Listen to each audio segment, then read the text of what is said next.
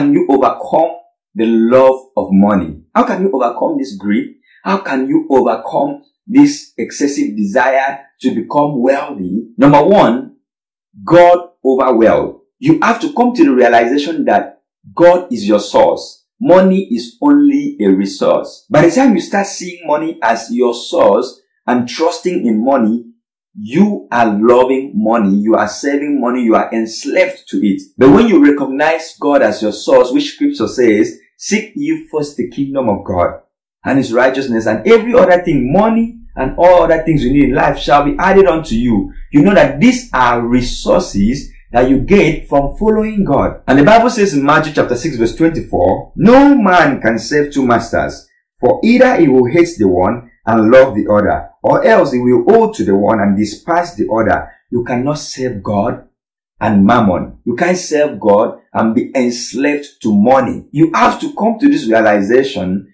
that God is the one that gives true wealth. The Bible says in Deuteronomy that he is the one that gives us power to get wealth.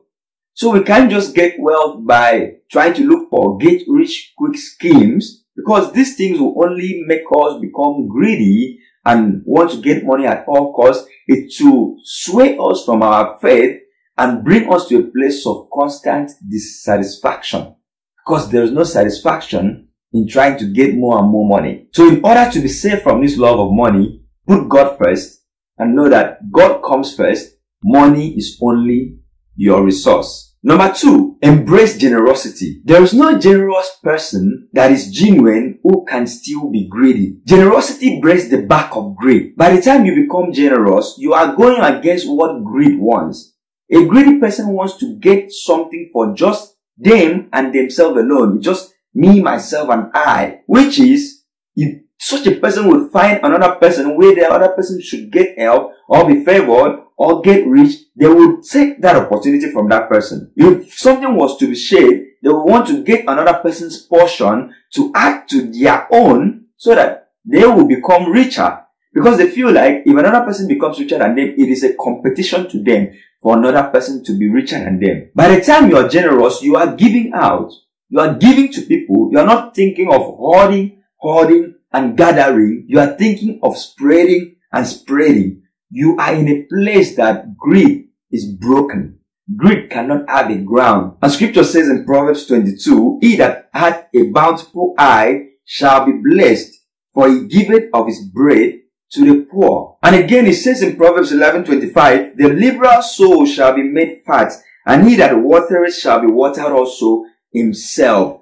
It says in other translation, a generous person shall be blessed, because you are watering people, you are blessing people, you are blessing to people, so there is no way God won't bless you. Even it says in scriptures that he that gives to the poor is lending to God. So once you are generous, it means you put your trust in God to provide for you. You recognize God to be your source, and all of these are resources. Number three, embrace fairness and honesty. Scripture says in Proverbs 11:1, a false balance is abomination to the Lord, but a just weight is his delight.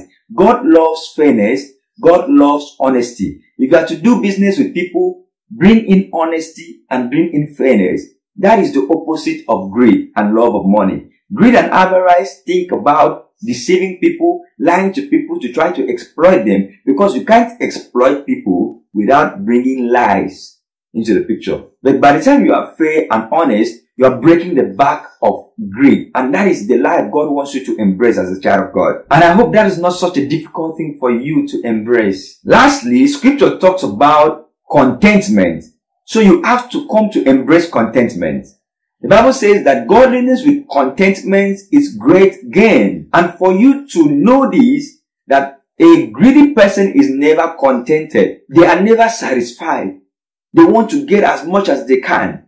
But once you embrace contentment with loving God and serving God and putting God first, you are breaking the back of the love of money from yourself. He that trusted in his riches shall fall. Oh no. This is telling you, please, if you are loving money, if you have the love of money, if you have greed, if you are so engulfed in avarice, get out of it, because it's leading you to a place of folly. But the righteous shall flourish as a branch. If you embrace contentment, which the Bible says godliness with contentment is great gain. If you embrace God without trying to use God as a means to an end, if you embrace God just for Him, knowing that God is the provider of everything you need, then you will come to a place of God blessing you with power ideas to get wealth the right way. And I hope this thought-provoking video has brought enlightenment to you to know that money is not the root of all evil. There's nothing wrong with having money. Money in and of itself is a good thing to have because you need it. It is necessary. It is a necessity for you as a Christian. And I would dare say that Christians need this money most because with your good heart, as God has transformed you, you need this money to help people. You need this money to do good things. You need this money to reach out to people. Thank you so much for watching this video, and I hope that you are blessed by just watching. Thank you, and God bless you. Don't forget to hit the subscribe button and give this video a thumbs up if it has been a blessing to you. I am Uwem, and this is my YouTube channel. Do well to check other videos that I have done and let me know what you think about these videos that you're watching. It's encouraging to me to hear from you and know that this thing is a blessing to you. So I appreciate all your feedbacks. And I would appreciate your questions also for us to have a continuity in this conversation. Thank you and God bless you. Bye-bye.